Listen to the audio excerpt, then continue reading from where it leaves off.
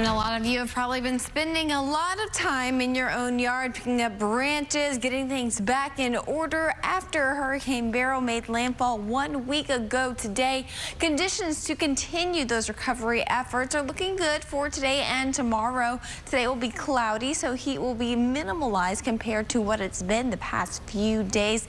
And then for tomorrow, still good conditions, but we will be watching out for a couple of isolated showers or storms throughout the afternoon. The rainfall takes on more coverage, though, as we head into the middle of the week. So Wednesday and Thursday may not be the best days to be out there. You can still do it. It won't be a washout, but you'll have to be a little more strategic about the time frame that you go outside. So starting with our Monday morning, we have cloud cover passing overhead. It looks overcast out there. It's warm, it's muggy, it's gloomy, pretty icky day. Hopefully you got power back yesterday like myself, and maybe you can just kind of chill out, take some much needed naps throughout the afternoon.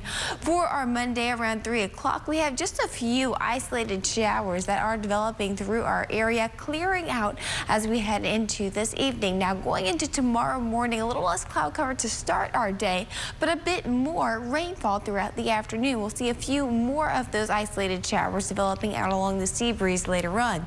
For the evening, we dry up once again, and then Wednesday, that's whenever more rainfall covers our grounds. We're seeing isolated to scattered showers and couple of thunderstorms developing Wednesday around 3 o'clock. For the end of our week and into the weekend, expect overcast skies throughout the day with increased chance for rainfall.